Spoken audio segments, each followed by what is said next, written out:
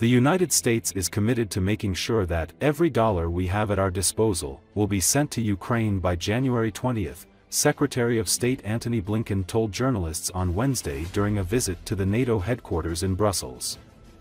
Concerns about the US's ongoing commitment to supporting Ukraine, and to NATO more broadly, have been swirling since Donald Trump won the presidential election last week.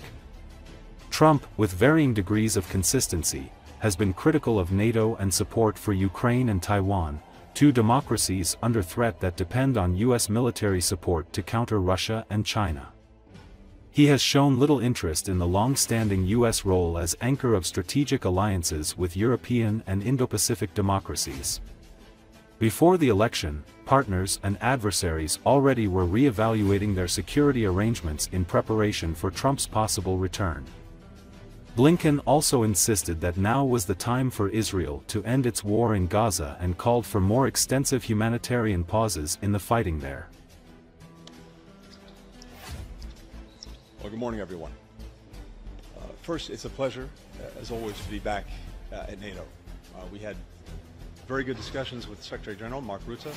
Delighted to see him at the helm of the alliance in this critical moment, as well as with all of our NATO colleagues at the North Atlantic Council. The purpose of this visit is to focus our efforts on ensuring that Ukraine has the money, the munitions, and the mobilized forces to fight effectively in 2025, or to be able to negotiate a peace from a position of strength. We've obligated just recently and pushed out the door another $8 billion in security assistance for Ukraine. That was in September. Another almost $500 million just a few weeks ago. And President Biden is committed to making sure that every dollar we have at our disposal will be pushed out the door between now and January 20th. On the Middle East and on Gaza.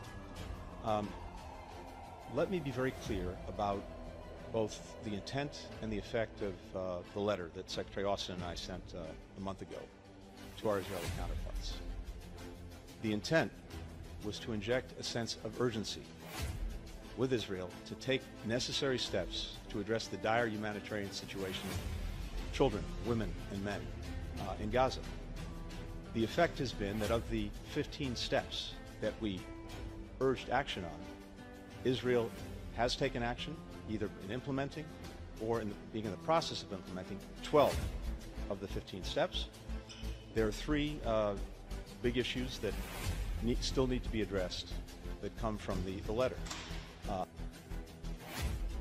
Short of ending the war, which we believe now is the time to move to that, we have to see these humanitarian steps fully implemented, sustained, and as I said, particularly with regard to pauses, having more extensive pauses. One final thing on this. Israel has to meet these responsibilities, and we will be tracking this every single day. The Israeli military on Wednesday struck several sites in Beirut's southern suburbs, an area known as Dahia, after issuing evacuation warnings. It said the strikes were targeting Hezbollah facilities and interests. There were no immediate reports of casualties. Also on Wednesday, an Israeli airstrike on an apartment building in the town of Aramoun, just south of Beirut, killed at least 6 people and wounded 15 others Wednesday, Lebanon's health ministry said in a statement. The state-run national news agency reported that there were children missing after the strike and it is not known whether they are under the rubble or were transferred to a hospital in the area. There was no warning issued before the strike, and it was not clear what the target was. There was no immediate statement from the Israeli military. Israeli forces and the Lebanese militant group Hezbollah have been clashing since October 8, 2023, when Hezbollah began launching rockets across the border in support of its ally, Hamas, in Gaza. The conflict escalated beginning in mid-September. Israel has launched a widespread aerial bombardment of Lebanon and a ground invasion that it said is intended to push Hezbollah back from the border.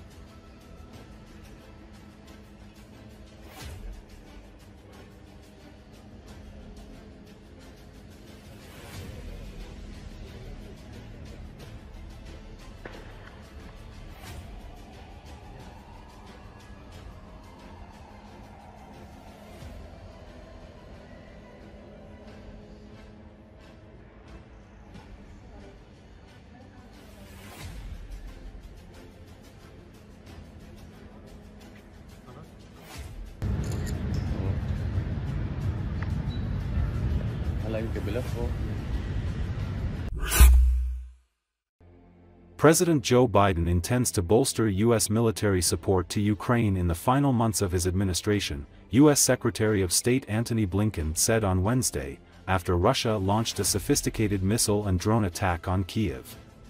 The U.S. will continue to shore up everything we're doing for Ukraine to make sure that it can effectively defend itself against this Russian aggression, Blinken told reporters at NATO headquarters, before planned meetings with allied envoys and Ukrainian officials. Blinken warned that North Korea's decision to send its troops into combat operations alongside Russian forces demands and will get a firm response. He didn't elaborate. U.S., South Korean and Ukrainian intelligence assessments say up to 12,000 North Korean combat troops are being sent to the war.